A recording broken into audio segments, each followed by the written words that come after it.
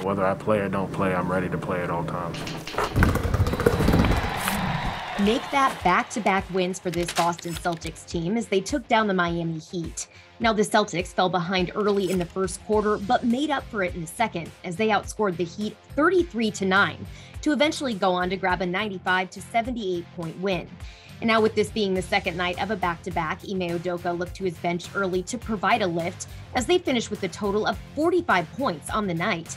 And it was an opportunity that Aaron Nesmith stayed ready for.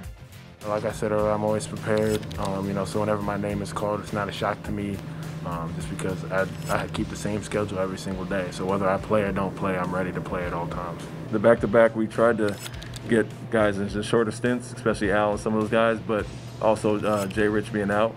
We took a look at some of the younger guys, and those guys obviously played a huge game.